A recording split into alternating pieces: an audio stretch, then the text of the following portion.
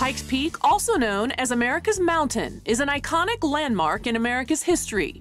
The 14,115-foot mountain has a history dating back to November 1806, when Lieutenant Zebulon Pikes first saw the, quote, Great White Mountain. Its history includes not only the Pikes Peak International Hill Climb, but also the Bloomer Girl, Julia Archibald Holmes, the inspiration for Catherine Lee Bates' infamous America the Beautiful, and is home to the world's highest cog railway. So let's talk about this train. How many do you have, and how often do you transport people up? So we run 8 trains a day, starting at 8 a.m. and ending at 5:20 p.m. every hour and 20 minutes. We have 4 big trains and 4 small trains, so a total of 8 that run.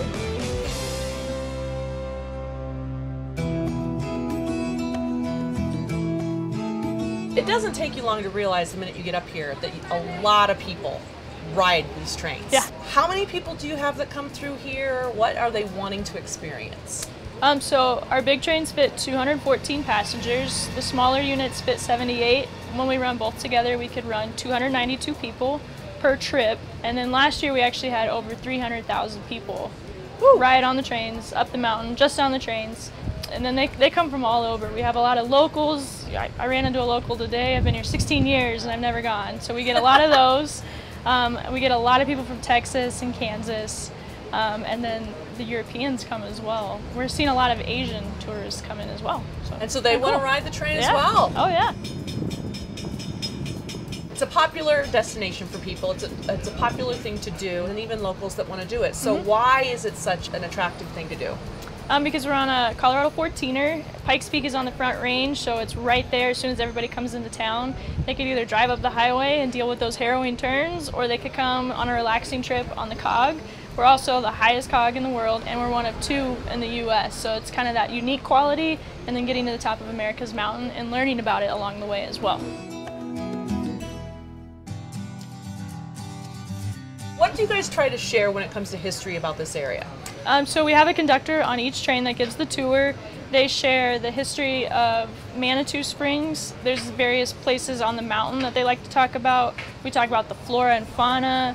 There's different sites that we like to point out. And we also just give the history of the mountain, like Zebulon Pike. And we try and give some information about the trains as well, because they are so unique. A lot of people want to learn about that. So we try to cover all our bases if we can.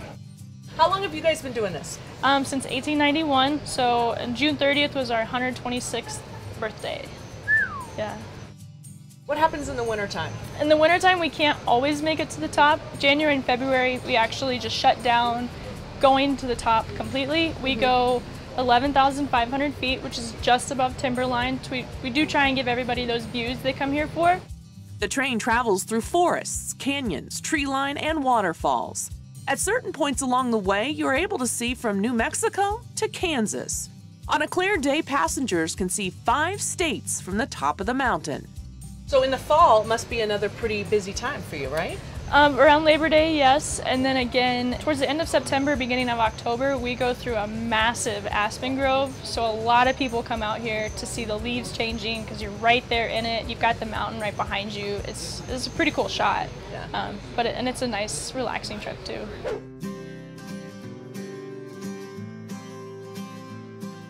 There's no arguing the beauty of Pikes Peak.